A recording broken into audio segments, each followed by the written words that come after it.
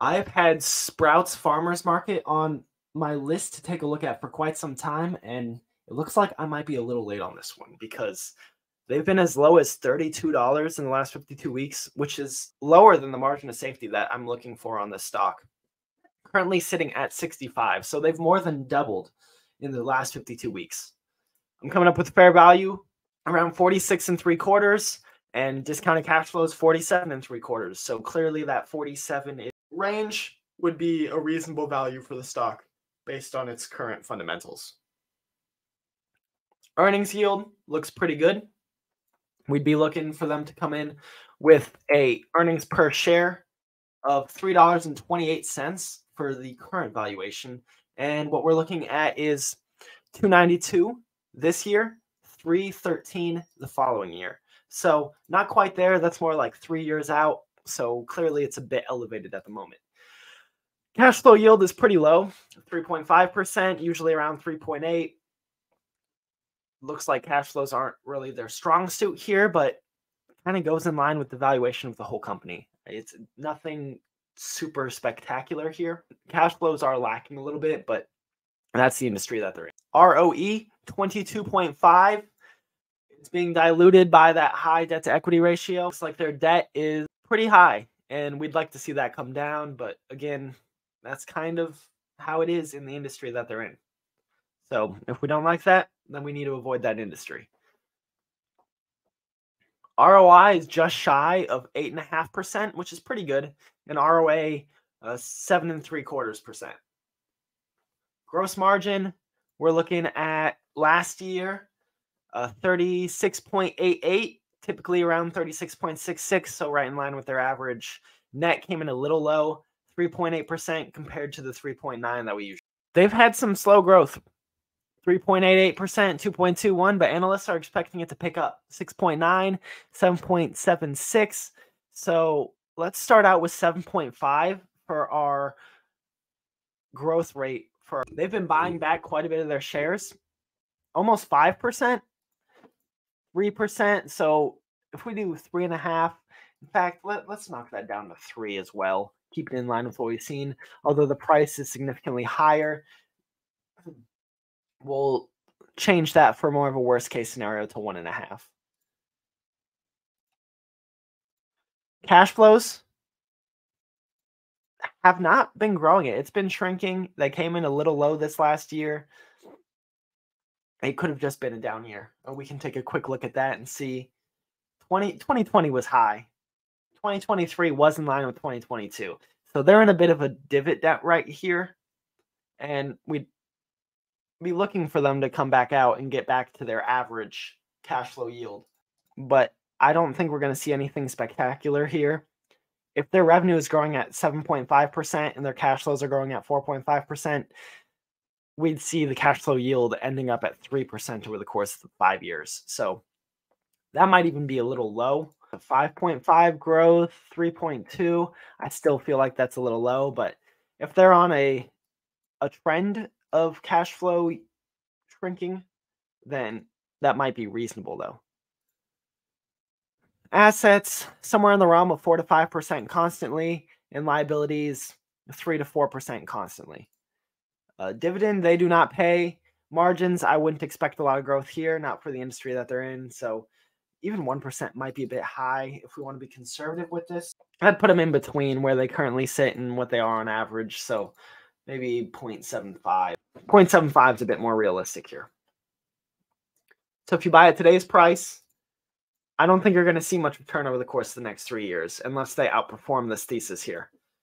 You'd be sitting on the fair value at that point would be about $57, and then in 5 years, it'd get up to a fair value around $70. So you'd be sitting on small gains there, nothing crazy. 6%, you're underperforming the market by 41% over that time frame. But you are seeing average returns of double digits. So what if you were to buy this at the fair value? That's really what we're looking for, is outperformance in the 5-year. In the 3-year would be even better. You're underperforming by about 5% there. And if you could get in at the 52-week low that we've seen, I mean, that's the ideal scenario there. You're 3x the market return in the next 3 years and a little bit more than double in the next 5 years. So that would be an amazing scenario there. You're already doubled on your position with where the stock currently trades. But now let's see if we can come up with a best case scenario here. A best case scenario still within reason. Let's say analysts are a little low. I feel like typically they do, at least on earnings, come in a little low. So let's say 8% for the revenue. Share count, I don't think that they're going to do more than 3%. In fact, at the current share price, I don't think that they're even going to do 3%. So we'll hold it there. Cash flows, let's say that they can get back up to their average yield. So 9.5% growth would get them about there. Assets, 6%, slightly outperforming what we've seen. Liabilities, we'd want this to grow on the lower end, so 3.5% there. And then margin growth, 1%. Again, it's a tough, very low margin industry that they're in. So even this best case scenario, decent gains, 13% average returns, still underperforming in the 3-year and the 5-year based off today's price, but in line with the markets in the 3-year. So that's what we really like. Let's come up with a worst case scenario. Let's assume that they don't come in at this high revenue growth that analysts are projecting. In the last 2 years, compound annual growth rate's been 2.21%. So we're going to go 2.5% and see what that's going to give us. Share count, like I said, I think if they're going to hold at these, if shares are going to be at this price, then they're not going to be buying back the same amount that we've seen historically. Cash flows, we can go with 2% here. Kind of continue a small downtrend in those cash flows. Assets, 4.5% on the lower end of what we've seen. Liabilities, say 4.5% there as well. That's on the higher end of what we've seen. And then margins, in their margins, but assuming that there is a small shrink in those, it'd still only take them to 3.7% in 5 years. In that case, annual returns are 4.22%. Not good at all. Less than half of what you'd expect from market returns. And if we take a look and see, would even having a margin of safety in this case help you? And it would. And that's why we build in a margin of safety. Like those people who got in at $32, I think that they'll be just fine, because even worst case scenario, you're looking at 48.5 in the 3-year and 52 3/4 in the 5-year. Nearly doubling the market returns in the next 3 and in the next 5, outperforming as well about 17%. And that's all just based on a nice cushion of fair value there to start out with. You're only getting 4.2% per year in growth, but you've got such an undervalued starting point that you're going to have decent returns as long as the market recognizes the actual value here. Then if we go to prices, things don't look too bad here. I mean, balance sheet had some nice linear growth, looks to be leveling off now.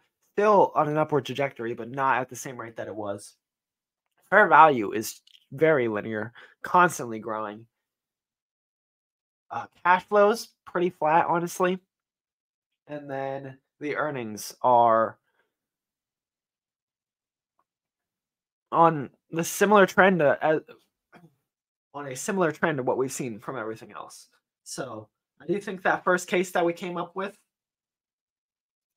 is the most reasonable scenario, and it might be at a high price at the moment, but I think that if you wait and you can get into it at a lower price, preferably in like the 40s, then that would be the ideal scenario. So I want to thank you guys for watching. Please like and enjoy the video. Comment what other stocks we should take a look at, and subscribe so you can stay up to date with everything. And I'll catch you next time.